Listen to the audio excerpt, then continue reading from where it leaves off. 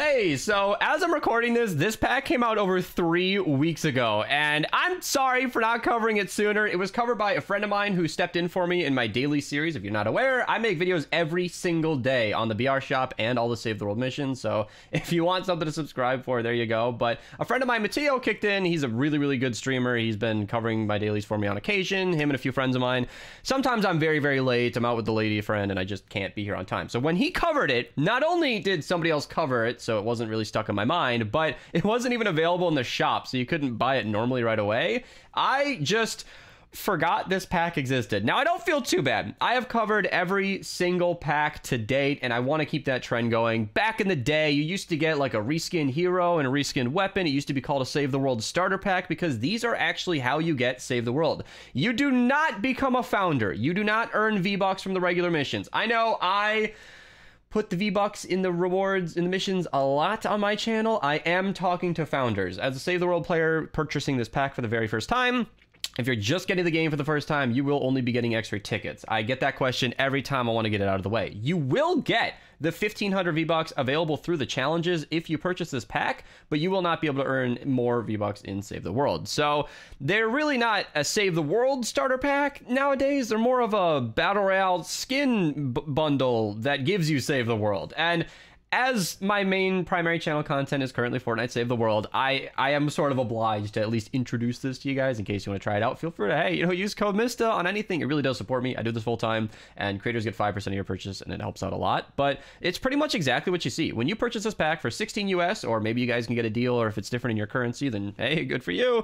You might be able to get that at a better deal. You will get Save the World, which is honestly awesome. Save the World is something I can actually show you now. A game with basically 2 years of content minimum. So this is the yearly content timeline. I will remember to link this down below, I'm sure. It is linked in all my daily videos as well. This is everything that comes out in Save the World on a timeline. There are new things that pop in periodically. In fact, I just edited this to this year actually because Fenix just released new to the game. Pretty cool character. I actually link all my videos on this if you guys want to get informed.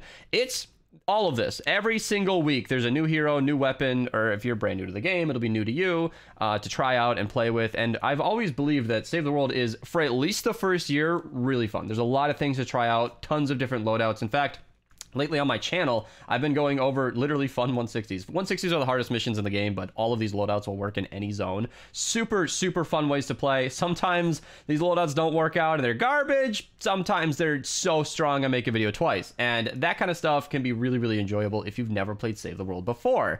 And then I say 2 years of content because the second time around you get to fill up your collection book, and it's a good time, honestly. If you can get 2 years of consistent daily play from a game that you paid $16 for, I think that's a good deal. And on top of that, you can get Battle Pass XP from Save the World. And on top of that, you get more XP per hour from Save the World than Battle Royale. In fact, you get so much XP that they had to cap it. I'll link this video down below. Obviously, you can see the best missions in the game right there, but this video gets further into it, and the spreadsheet will be linked in that video as well. Down below, trust me, this is if you're somebody who only plays BR, Save the World is actually really good for filling out your battle pass. In fact, I have played 4 games this season. I'm level 34. 4 games this season of BR, and I'm a third of the way through the regular part of the battle pass. That's how good Save the World can be. So all of that aside, I haven't talked about the pack itself that much because it's just an outfit. Whether or not you think the Nia skin is something you'd want to run is completely up to you. My opinion is irrelevant.